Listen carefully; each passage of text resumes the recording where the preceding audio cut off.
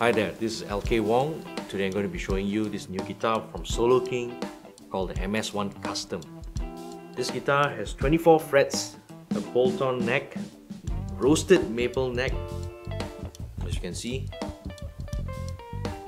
beautifully tanned, and it's got Soloking branded locking tuners, 24 stainless steel frets, the HSS pickup configuration, which are actually El Nico, and 2-point floating tremolo bridge system, 5-way selector switch, as well as a single volume, single tone, and a toggle switch to engage the split coil on the bridge humbucker pickup. This guitar is in a satin shell pink finish, I believe. Check out how it sounds.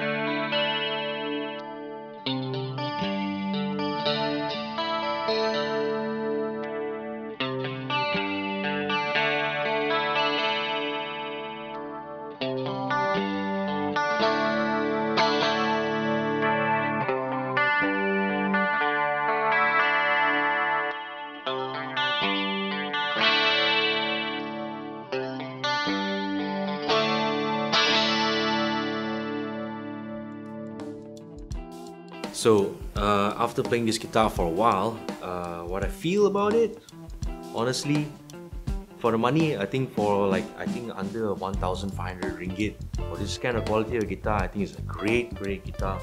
Those who are starting out and wanted to get a good guitar under 1,500 ringgit, I think this is a pretty solidly built guitar lah. I think at this kind of price range with stainless steel frets, I think it's an unbelievable value.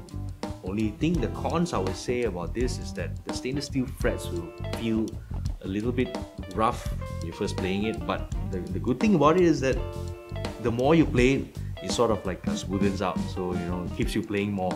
Or if you want to, you need to send it to a tech to, you know, really polish it down, you know, really nice and smooth.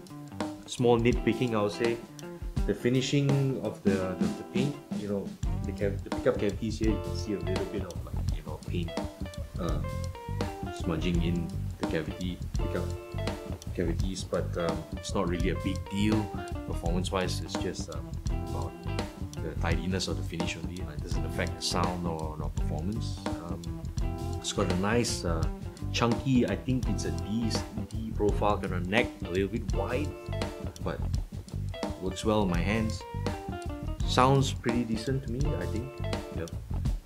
And this kind of price range, I think it's a great project piece where you can actually like swap out the electronics later on and make it an even better sounding guitar and all. But I've got really no complaints about the electronics so far. Yeah, check it out. See you soon.